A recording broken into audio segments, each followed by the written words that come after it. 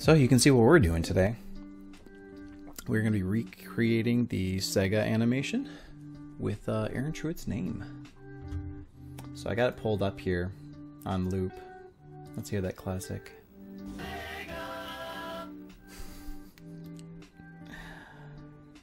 So the scroll across, and you'll notice the color is a little bit lighter when it first goes and fades into the blue. SEGA sound.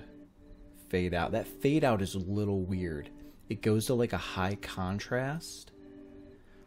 Like it goes to blue first. What is up, Relax? How are you doing?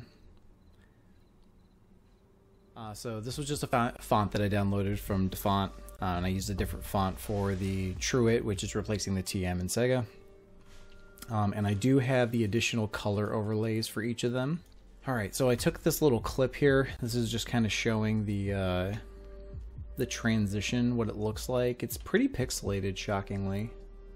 Not shockingly, it's not shocking at all.